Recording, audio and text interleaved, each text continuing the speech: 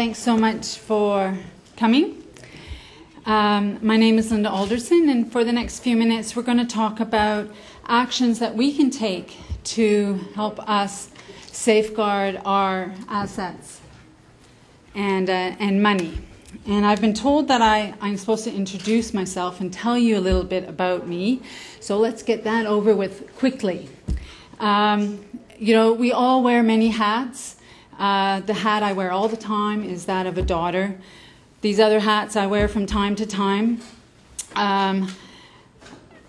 Advocating for seniors became more of an issue as when I came back from living in Australia for a number of years, and I started working with lawyers who were preparing clients for court, for litigation court, as siblings took siblings to court over the management of their parents' financial affairs. Elaine spoke about how that area of law is growing, and unfortunately it is growing and growing and growing.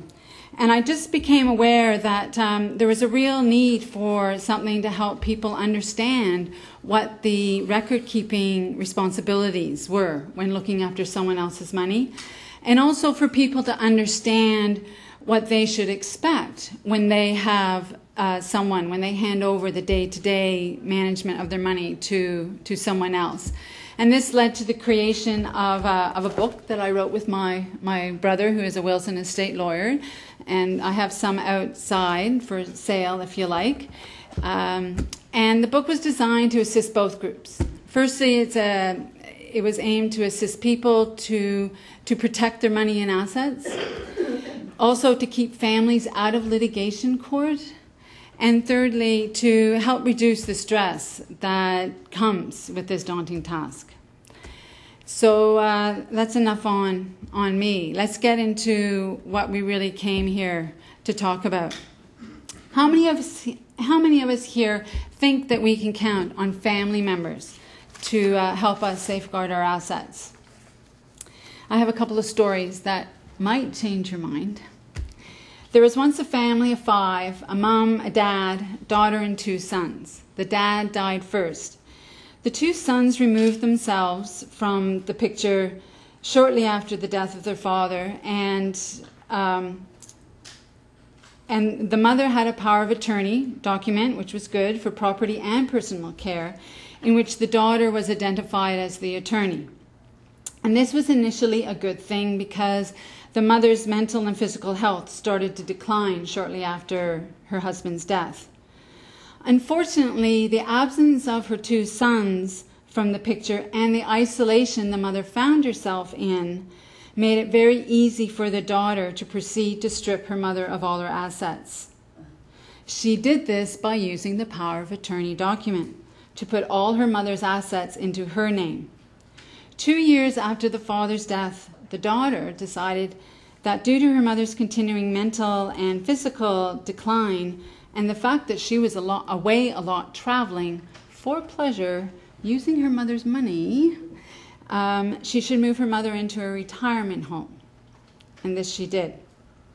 This is a story that clearly illustrates theft, misuse of funds, and perhaps the most disappointing thing it points to is the breach of trust between the attorney, the daughter, and the person that she was supposed to be looking out for, the mother. Another family incident involves a woman whose husband had passed away, leaving her with a small house fully paid for. Fantastic. Until the professional daughter comes along with the professional husband and 2 small children, bullied her mother into sharing the house and providing free daycare for the young children. Eventually, the daughter convinced the mother that it was a good thing to put the house in both their names. The time came when the mother was tired of being full-time babysitter, wanted to sell the house and use the proceeds for her retirement. But the daughter refused to agree to sell. Without the daughter's consent, the house could not be sold. Unfortunately, we are not safe in the hands of our family. What about professionals that we deal with? How many of us think we can count on our professional advisors? Once upon a time, there was a man who thought he was more clever than everyone else. He thought that it would be easy to set himself up as an investment advisor, get people to trust him, and take their money. So this is what he did. And he was very successful at it for a number of years. And I'm not sure how he finally got caught, but fortunately he did. Some of you might recall a story hitting the headlines late 2009, early 2010 of an individual who had created a Ponzi scheme, which resulted in over 150 people losing around $50 million. So an example of how we can't really always trust our investment advisors or professionals that we use. So if we can't depend on our family and outside people, who can we really count on? Well, the answer, of course, is you, right? We all have to depend on ourselves. And so for the next few minutes, I'm going to talk about actions that we can take that will help us safeguard our money and our assets. We're going to talk about how to be prepared and how to be organized, guarding our personal information, limiting our debt, spending cautiously, having good annual habits, and lastly, keeping ourselves involved in the community in which we live. I won't go into too much detail about the wills and power of attorneys. Elaine's given us a really good presentation, but that's all about being prepared, and we really can't stress how important it is to have those documents in place and they're up to date. When you're putting your power of attorney together, you might also think of having a clause in the document that requires a review of your finances every 12 to 18 months. So if your attorney has to step in and start acting on your behalf, if they know that they're going to have to sit down with you and a third party, whether it's your lawyer or another one of your children, that might just keep them a little bit more honest, make them be a little bit more proficient with their record keeping, that it's up to date. Have a retirement plan in place. Again, Elaine spoke to this. You know, you're going to want to think about when you want to downsize. Is it when you're 50? Is it when you're 60? Is it when you're 80? And where are you going to downsize to? Are you going to move from your 4-bedroom family home to a 2-bedroom condo, a townhouse? Are you going to go into independent living community, a continuing care community? What it is you're going to move to. You want to think about these things before the day comes when you actually have to move, because you want to cost these things out so that you know how much money you might need, and that will help you later on as you spend cautiously. How many times are you going to move? You might just decide, I'm just moving once right into the retirement community, and you may only be 65, and that's fine. You've done it. You've downsized. It's all the thoughts taken away. It's great. And perhaps, you know, the most important element of that is, how are you going to fund your retirement? Being prepared, too, is about having your professionals lined up. Have your lawyer. Make sure that power of attorney and will is up to date, that you review it every couple of years, every 5 years, to make sure nothing's changed in your life. You may only use a lawyer twice in your life. Once for real estate, and the second time for your power of attorney and wills. If that's all you use them for, fine. But you want to use them, you want to use the specialists for those kind of transactions. Make sure it's done right. If you're not sure whether you can trust them, you can get hold of the Law Society and ask whether there's any complaints against them, to give you some protection that you're dealing with a good lawyer. Same with accountants. You want to have your accountant in place. You might think, well, my tax return's really easy. I just do it, and it's so easy with the software these days. You're quite right. But as we get older and our expenses change, our health changes, and suddenly we have a lot more medical expenses, a good accountant can advise you and lead you to make sure that you're getting all the tax receipts you need, they're in the proper format, and that you're making all the claims. And again, if you're not sure whether they're on the up and up and you want to check them out, the Institute of Chartered Accountants of Ontario is a good place to check them out. Again, your investment advisor. You may think, I don't need an investment advisor. I don't have that much I'm investing. They're in a few stocks. I like them. My RSP is already taken care of. However, an investment advisor is a really good source of information on different insurance products. So while you may not deal with an investment advisor on a regular basis, it might not be a bad idea to touch base with them every few years just to see what products are out there, long-term care insurance, health plans, those kinds of things that might be a good idea for you. So being prepared is one of the best ways to ensure that we protect our dignity as we grow older, our independence, we remain participating in decisions that concern us, that there's fairness between you and your caregiver, and of course protecting our security and safety, both physical and financial. I think some people are born with an organization gene. Some people find it really easy to be organized. Other of us find it a little bit more challenging. However, when it comes to our important papers, we all need to take that little bit more care, a little bit more effort to be organized. We want to have a filing system for all our important papers. So it doesn't have to be complicated or complex, a banker's box, some envelopes, a filing cabinet, but you want to put all your bank and investment statements in there, your contracts, any insurance policies you have, debt information. You want to make sure that every month you're organized so that you review your bank statements as they come in, your credit card statements. You only have 30 days after the end of the statement date in which to contact your financial institutions and let them know that you don't agree with something that's gone through. So it's important that you stay on top of those statements. Joint accounts, I don't have to say too much about them. Elaine spoke very well about those. Basically, they're not really a good idea. So use them sparingly. There are situations where they can be useful. They are a good idea. And if you do use joint accounts, you really want to be clear on your intent and have a written document that you file with your will that says, my intent is that on my death, whatever's left in this bank account, I want to go to that person that is on the account with me, or not.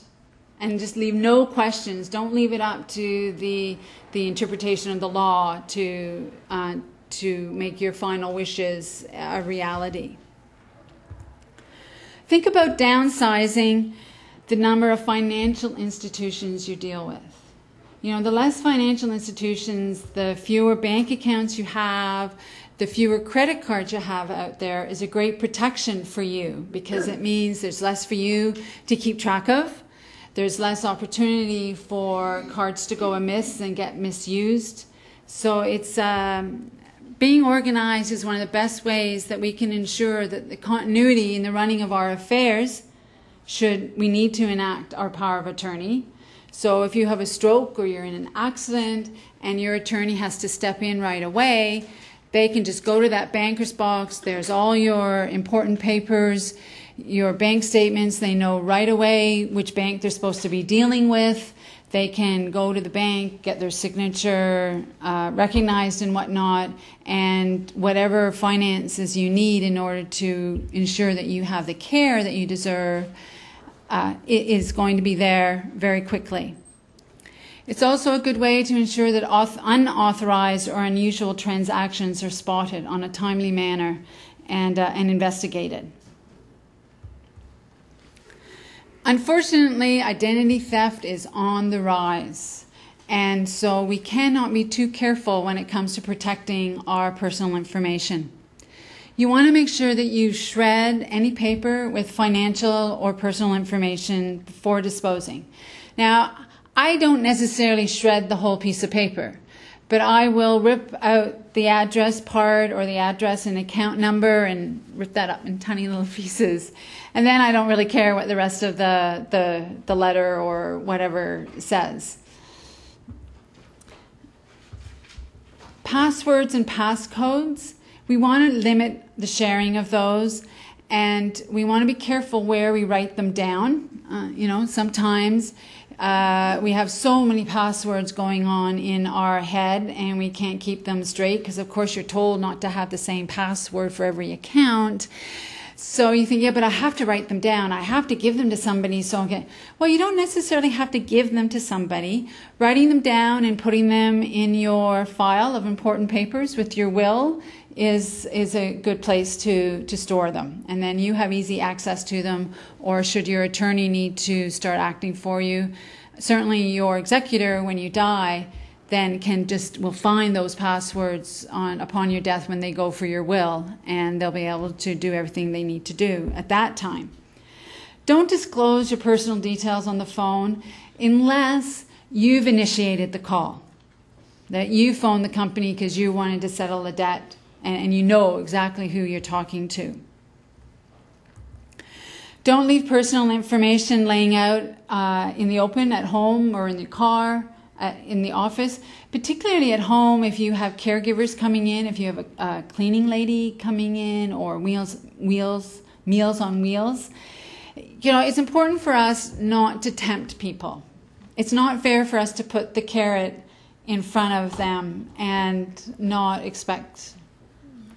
Well, we might not expect them to eat the carrot. It's not something we should be doing. When going on holidays, arrange stop on your mail, or ask a friend to come by and pick it up regularly. Only transmit your personal information on websites that have that HTTPS. You want to make sure that they're secure, and when they have that S at the end, that's them telling you that their system is governed by secure software.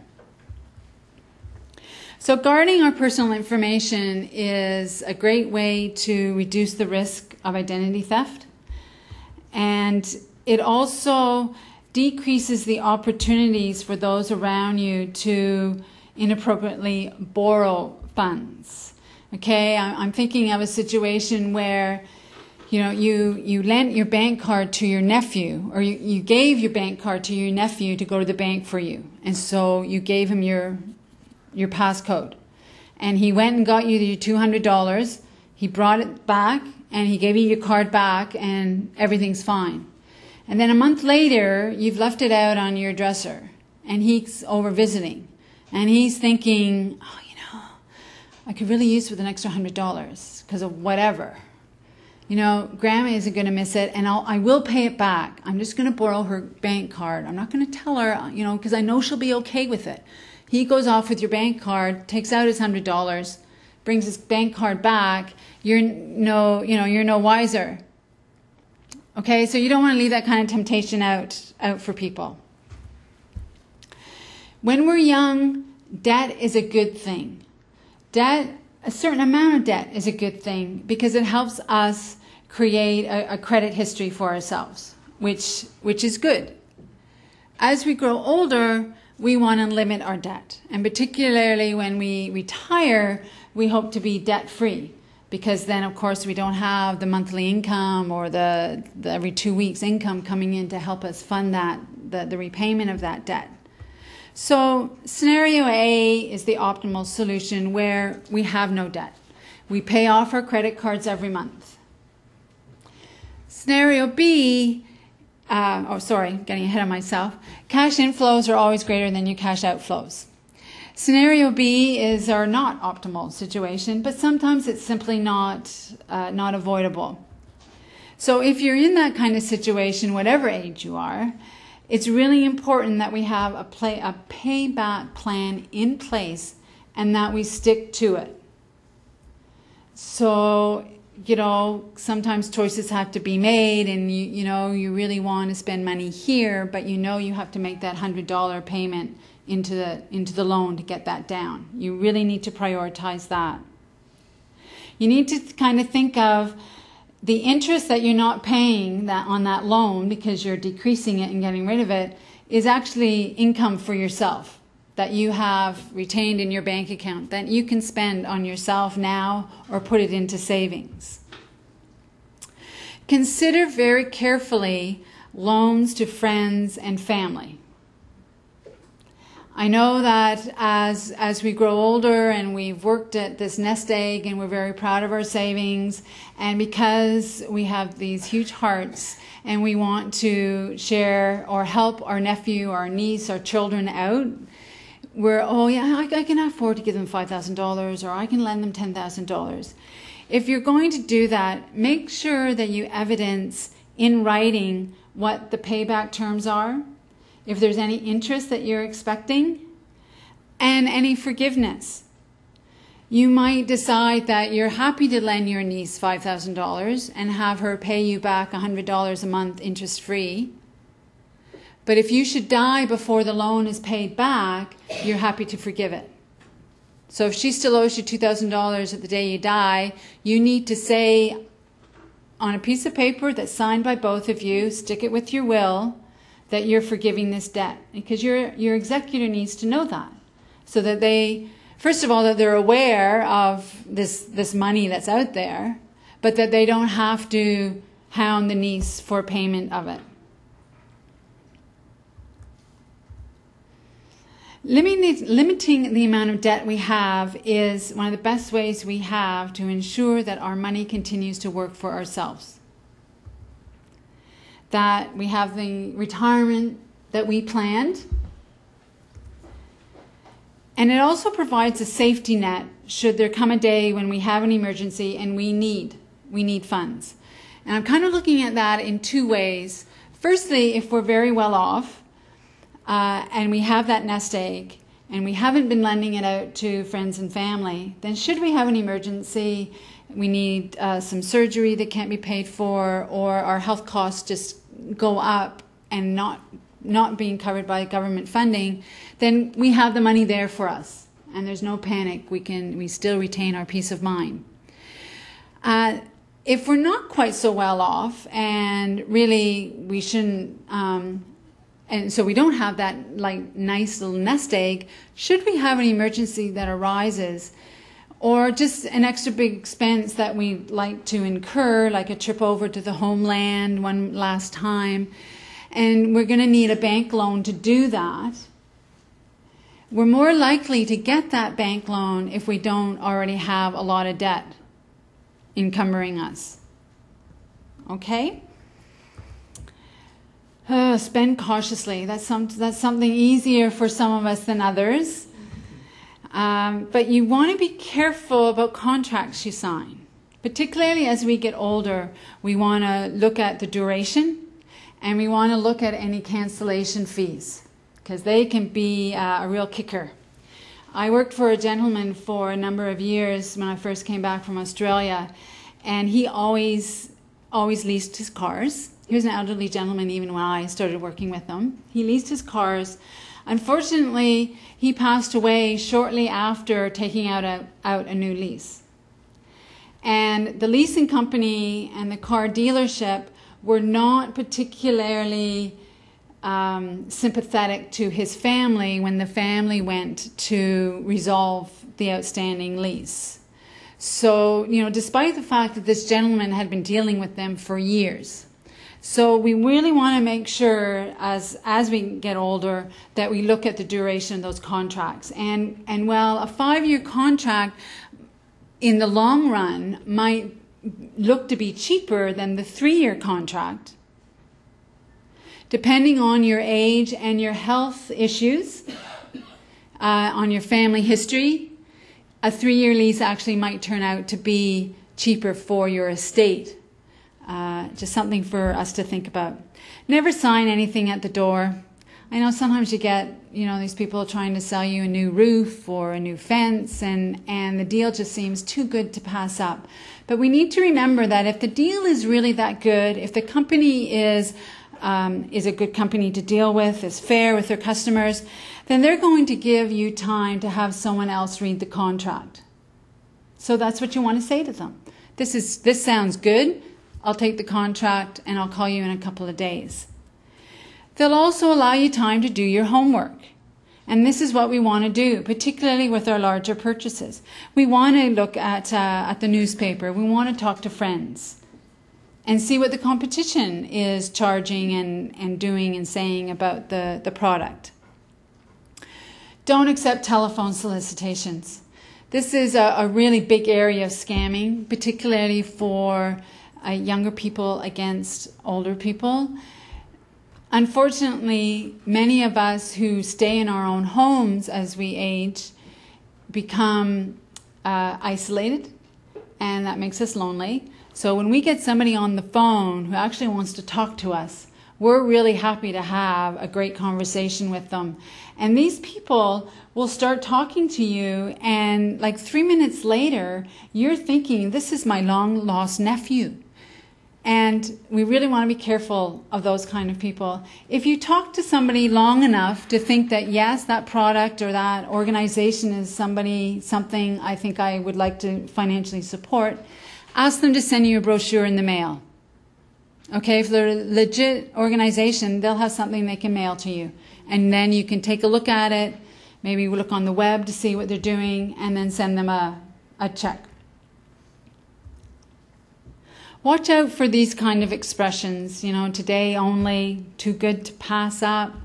These are expressions used to entice you, to pressure you into making a quick decision. And really, if it's that good a deal, it will be there tomorrow. We need to remember that. Spending cautiously will help prevent you from running through your money too quickly. Particularly since we're all living so much longer, and despite family history and what you might think, we are just living so much longer. We're taking small steps to have a healthier lifestyle, and so 10 years ago when you initially did your retirement plan and you thought, okay, this is how much money I'm going to have, and this will be fine because I'm probably only going to live to be 80 because of this and this and this and this. Well, you might surprise yourself at how long you end up living. So you want to make sure that your money lasts as long as you do. And spending cautiously will help that happen. It also helps set up a pattern that your attorney can follow. So should you have to rely on that power of attorney document, should you have a stroke, become incapacitated, and they need to step in for you, if they can take a look at your last 6 months of spending and get an idea of the kind of things you like to spend your money on, and knowing what you did spend your money on will also tell them what you didn't spend your money on, and that's good information for them to have, because that gives you peace of mind that they're going to continue to spend your money on you on the same things. Practicing good annual habits. Okay, everybody's eyes glaze over when I start talking budgets. But it's one of the best things we can do to provide ourselves with peace of mind and to make sure that our spending doesn't get out of hand, is sitting down and looking once a year at our income coming in, looking at our known expenses that we're thinking about for next year, and a lot of that is based on last year. But this year coming, you might be thinking, I'm going to be doing a trip, or I'm going to have that elective surgery, or my first grandchild is being born, so I know I'm going to have some extra expenses there. And then you want to sit down with somebody that you trust and go over this with them. And it might be a couple of people, but you want to assess your inflows, assess the inflows against the outflows, and determine any changes to your investment portfolio due to known cash needs. If you've got cash tied up in GICs and they're laddered, but they're coming due at different times, and but you've got $20,000 coming due the month before a big wedding or your trip overseas, maybe you don't want to roll over that whole $20,000. You only want to roll over $10,000. You want to make sure that $10,000 is just in your cash account readily available. So you want to have some foresight. You want to be thinking about these things beforehand. And this offers great protection should your spending patterns change.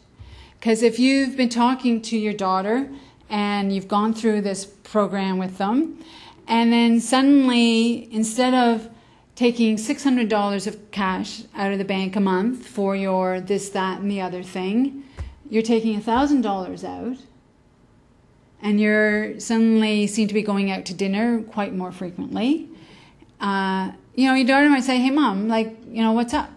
Or your daughter, because she's involved in your life all the time, actually notices that there's this new, younger person in your life.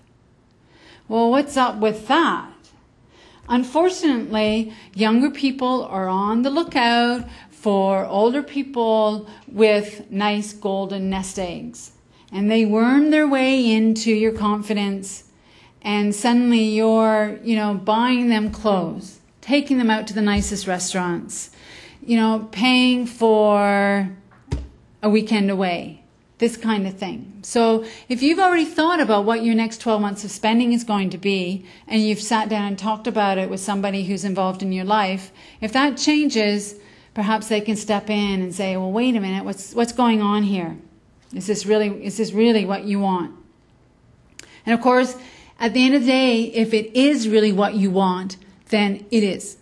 But maybe you're feeling a little bit intimidated by this new person and you don't know how to get rid of them. And so that your daughter can help you do so. File your tax return every year. This applies to everybody. If you're in a low income bracket, then you want to make sure you file it so that you get your government assistance, the GST rebate, any subsidies that you're entitled to, the Ontario homeowners tax credit, those kind of things. If you think, well, I pay installments and, my income, I'm fortunate enough that my income is high enough that I don't have these subsidies, I'm not going to get them. You still want to file every year so that when you die, your executor only has one tax return to file, that being your final tax return. And when they file it, they can then file the request for a clearance certificate, which Elaine spoke about in her presentation. And so that, that clearance certificate can take anywhere from 3 to 6 months to get. So when it does come, you want it to be the letter saying, yeah, the deceased person doesn't owe any more taxes, everything's good. Instead of the letter that says, no clearance certificate can be issued at this time because tax returns are outstanding for 2009, 10, and 11. That does happen. And so the executor will have to get those tax returns up to date and ensure that any taxes outstanding are paid. If they've already distributed the estate, thinking, well, I'm sure Mom had her tax returns up to date, and so there's actually no money left in the estate bank account, then the executor is on the hook to pay those taxes. So, do your executor a favor and make sure that your tax returns are all up to date. Annual reviews offer the three main protections. First of all, it ensures that spending doesn't get out of hand.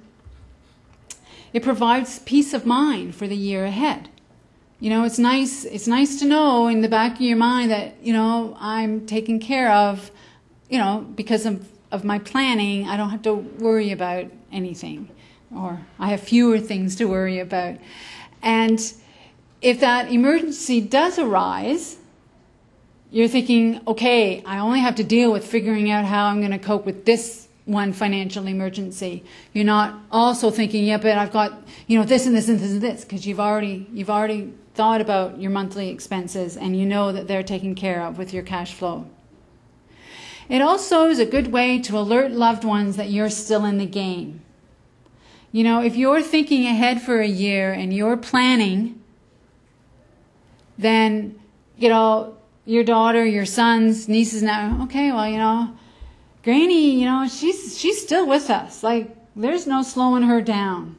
And she's still sharp as tacks, and we're not going to be able to pull the wool over her eyes. So, and that's where we want to be.